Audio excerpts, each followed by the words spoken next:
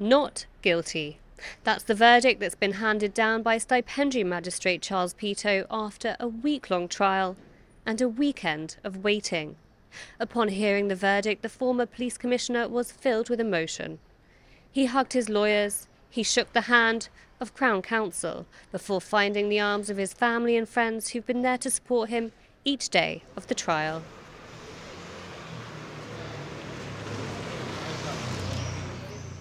The former police commissioner declined to comment as he left court.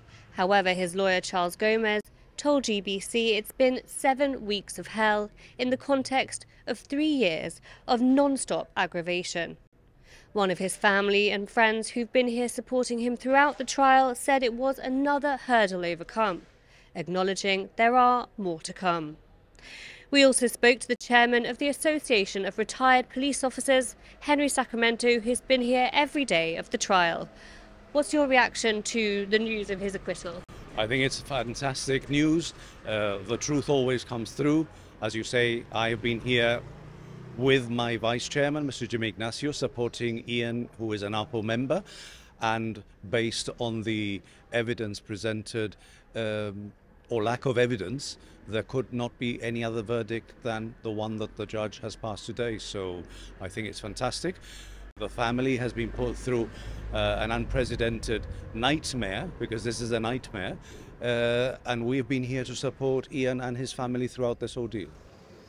Ian McGrail arrived in court this morning and the tension was very visible on his face. Ahead of the verdict, Stipendiary Magistrate Charles Pitto summed up the sexual assault case. He spoke of the letter of assurance offered to the complainant in return for her statement of complaint against Mr McGrail.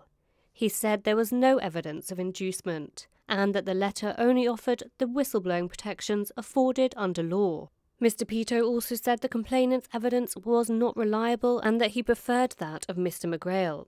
He said statements she'd made in support of the alleged sexual assault had been contradicted by other evidence.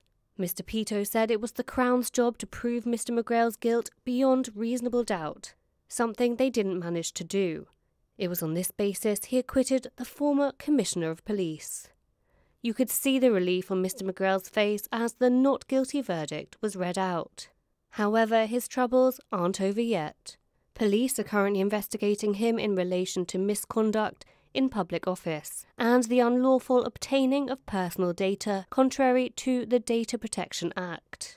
And that's not forgetting the upcoming inquiry due later this year.